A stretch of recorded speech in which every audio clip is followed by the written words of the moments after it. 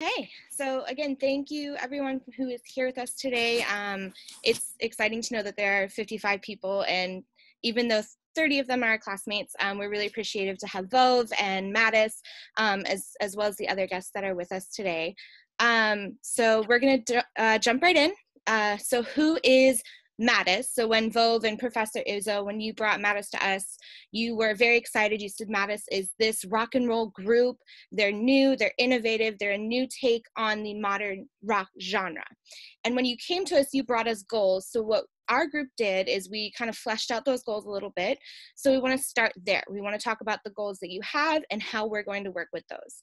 So the first one is building the brand. We want to establish and build a brand that is solid within the market and within your fan base. As a band and as a business, because you are a business, you don't want to confuse your consumer. You don't want to have any kind of discrepancies with who you are. So building a solid brand is going to be very crucial. We also want to grow awareness of who Madus is. So again, getting you out into the market even further than you already have and growing on that. Another opportunity and goal that we took away from some of the information you provided was influencer partnerships. So one thing there that we really wanted to stress is that we want to establish relationships within the industry. That's a big part of this industry, as you all know. It's who you know, it's what you know, but it's also who you know. So being able to work with influencers and establish those relationships will help, again, build your brand, grow your awareness, and also build your career. A big goal that you had brought to us that we definitely agree with is to grow your revenue stream, building a source of revenue for the influx of cash necessary to pursue other aspects. Madus has a lot of goals, Germany being one of them. You talked about going overseas and touring and those kind of things. Those things don't happen without money. So one of the goals now has to be grow that revenue first so that you can explore those other options. And lastly, collaboration opportunities, not just with other bands within your market or within other areas or genres of the music industry, but building collaborations with other areas of the whole market. So who you are presenting yourselves to, who your fan base is, and you will need to be very open to collaborations, considering that you are building your brand and your awareness, and you are looking for that revenue stream. So when we really took a deep dive into who Madus is, we came up with some strong points. So one of those being that you have your merch line established. You have a visual and tangible representation of who you are, which is great. Most people who are young in their career don't necessarily have that yet. So it's really great that Madus has that aspect going for them. Another area is your streaming. You are very popular on Spotify and other streaming platforms. And again, as a young band, that's very hard to do. So we definitely think that's a great strong point for you. And lastly, you guys are personable. You know, you're down to earth and you're chill, and you're the kind of people that people want to hang out with. You're the kind of band that, you know, you'll be performing on stage and people are there to see you, but they also want to be there hanging out with their friends, and you definitely have that going for you as a strong point as well. So because we talked about strengths, we also have to talk about some areas that Madus doesn't necessarily have going for them at the moment. One of those being, again, revenue, it's money. Because unfortunately, money does kind of get you the places you need to go, but that's an area that you need to specifically focus on as something that you don't have, that you need to have to push your career even further. The other kind of weakness that we analyzed was that there is a lack in live performance.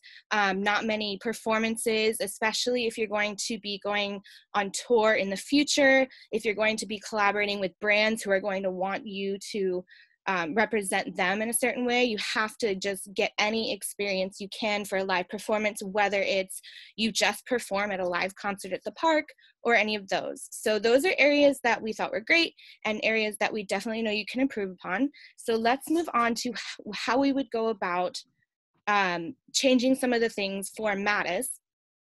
Another part of our analyzation was that your social medias are sorely lacking. And as a rock band, you know, it's cool to not really be on the social media trend, but it's 2020. It doesn't work like that, unfortunately.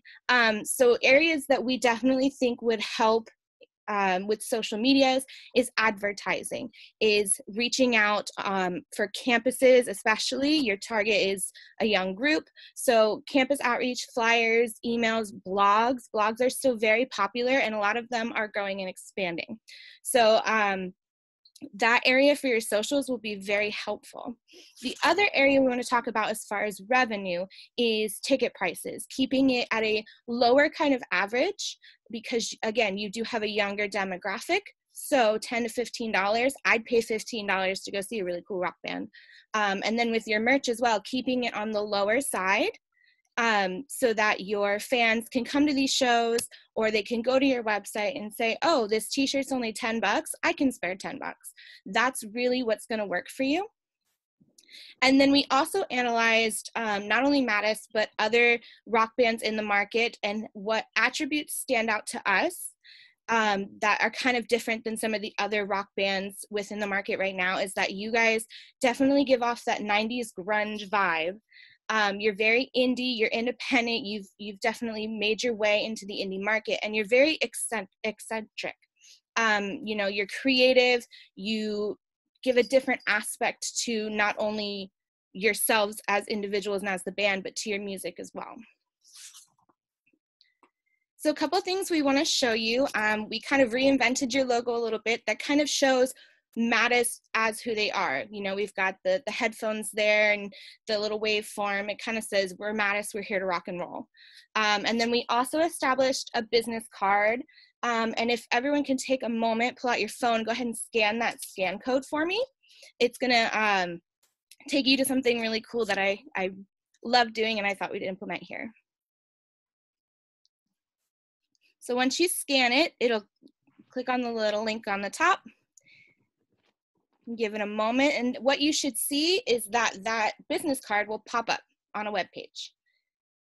This is great for when you're going to be out on tour, when you're going to be on shows. Instead of having physical business cards that people lose, you have a digital format to use.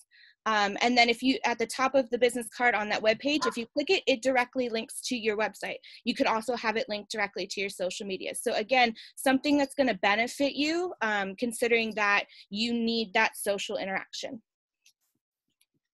Okay, Courtney's going to go ahead and take over. So now we're going to talk about the opportunities that our group has kind of put together, and this is what we kind of sorted through to figure out what route we wanted to take for you guys. So after analyzing the positioning and goals, we've established these opportunities. So sync placements and adult cartoons, the resurgence in vinyl, and video games, much like what Group 1 said. So with adult cartoons on the rise, it can be really beneficial to get sync placements for Madus in cartoons such as Big Mouth, which is huge on Netflix. Unfortunately, one of my favorite shows. Please watch it, it's great. And then vinyl resurgence, you guys have a very nostalgic vibe to you, especially with your merch, like the cassette shirt. So this wouldn't be a stretch for you guys. This would be a good market to tap into. And then the indie video games, and indie video games are really surging to the forefront of gaming and streaming, so it would be really beneficial for Madus to get sync placements in these games and tap into that ever-growing market. And based off of these opportunities, we've chosen the one that we think would be best to pursue, and that is the indie video games. So really go after those sync placements, and indie video games like this one, which I'm about to show you a video of, can be really artsy and creative and out of the box, which is much like Madus themselves. The colors of this game are bold and bright and eye-catching, which is partly why we chose it, because our title slide picture was the super bright picture of you guys that's like more cartoon-esque. So now I'm gonna switch the screen and show you guys the video, maybe.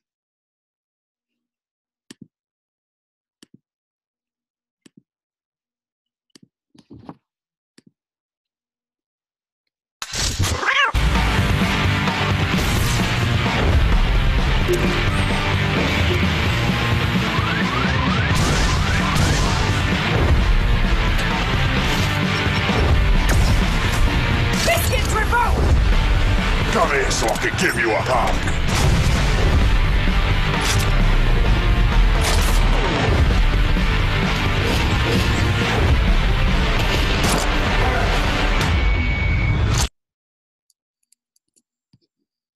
All right.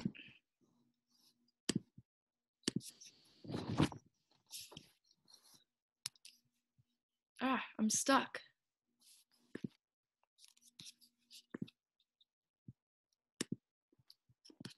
All right, give me a second.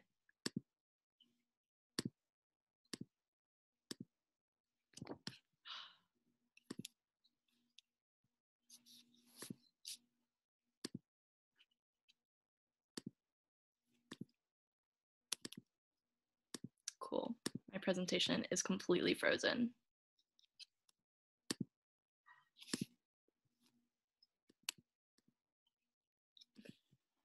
You can restart Right. and tell us when it's good. Okay, I'm working on it. Don't be anxious.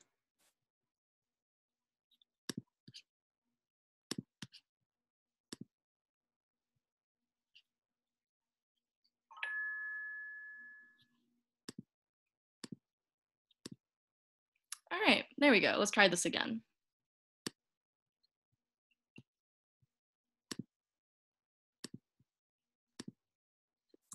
Like I was saying, so that was super bright and bold and eye-catching, which is a lot like Madus. And given that Madus is an independent band, we think these games would be appropriate and fitting to their brand.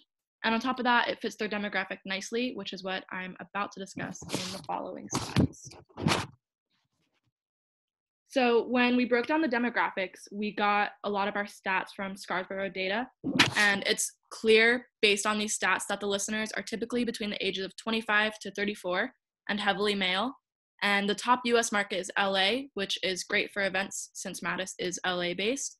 And these demographics actually line up nicely with those of the gaming world, heavily male and usually young adults. And as far as activities go, these listeners typically like to go to ticketed events such as concerts and professional sporting events. And here we have more information for the current audience. It's mainly found in the US and Mexico, and they live primarily on Facebook and Instagram when they are online.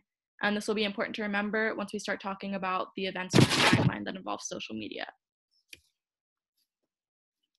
So let's talk about our personas. What exactly does your target market look like? It's these people. We'll start with lovely Tom. Tom is a 23-year-old avid gamer. He goes to events for gaming and hangs out with his friends while doing so. He loves doing the in-person gaming events. He's right in the target we're going for as far as age and activities. Now we have Julie. She's a 27-year-old from Boston, which is another major market location for Madus. And she enjoys going to live shows and streaming TV shows such as Family Guy, Archer, and Bob's Burgers. And then lastly, we have Vanessa. She's 34 years old and a former athlete.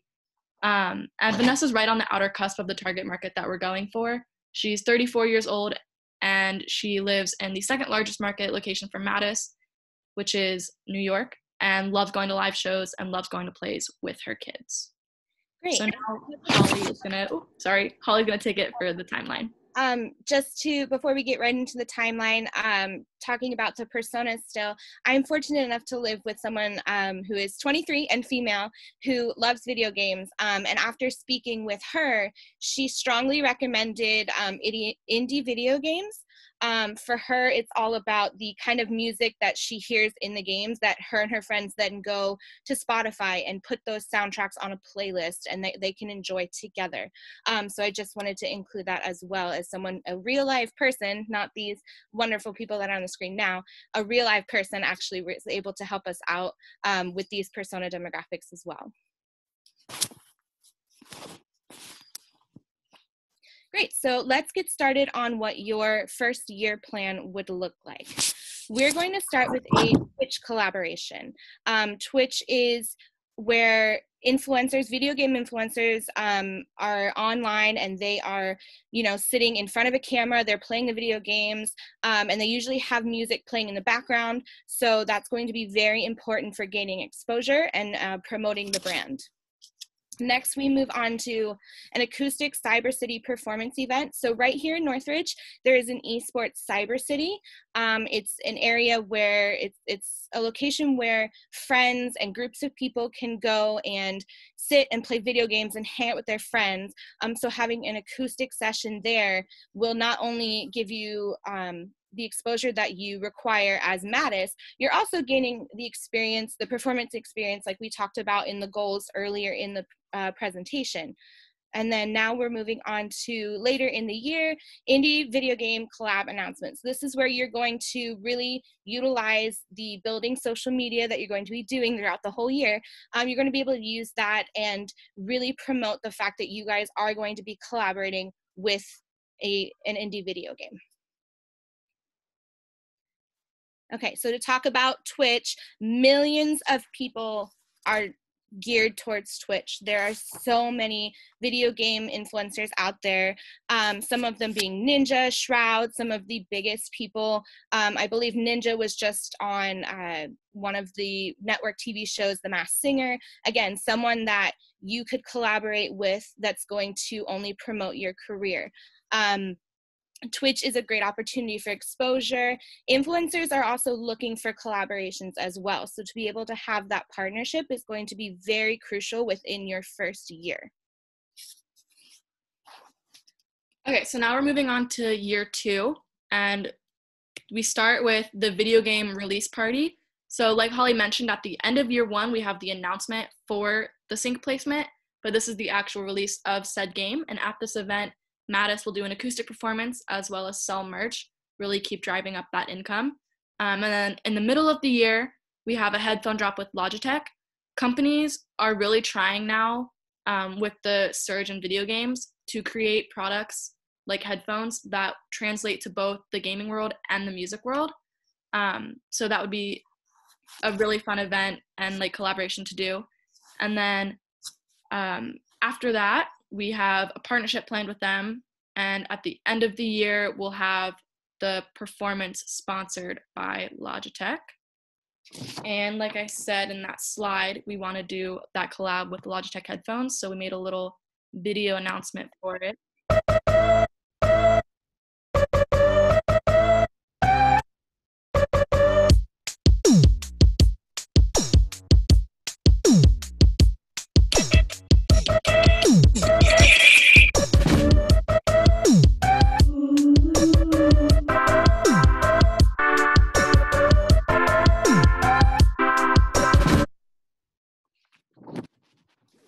Great, so moving on to year 3. The first kind of big thing of the year that we would like to implement for Madus is Rhythm and Pixels podcast. This is a weekly podcast that not only attracts the gaming community, but also attracts the community of musicians as well. And then we'd move on to music video release. And this is where the creativity, the extra creativity that Madus has is implementing Madus as video game characters. So that music video would be really fun. And again, it'll be boosting every aspect of your socials. It'll help develop your brand, and you're still maintaining that collaboration within the indie music video world, or or video game world. And then finally, wrapping up year 3 is an event such as Metarama Gaming and Music Convention. It's a huge convention that they have, and there are a lot more of these presenting themselves, where gamers go and they are sitting there, they're playing games, and then these big bands, and even, you know, smaller bands as well, or artists, they come in and they do live performances as these video games are going on. It's a huge convention. There are more of them popping up all across the country. So again, another avenue to explore. And then talking a little bit about Rhythm and Pixels. So it's 2 guys who sit down once a week. They talk about one guy is a super gamer. He's all into video games. The other guy is a composer, and they frequently bring on guests. And because podcasts are so popular now, it would be a great avenue to explore. And again, Metarama being one of the big aspects of what we need to be doing for Madus. You can see there that Ninja has paired with Marshmello and Logic and Snoop Dogg, all of these people who have brought the world of music and the world of video games together for those big events.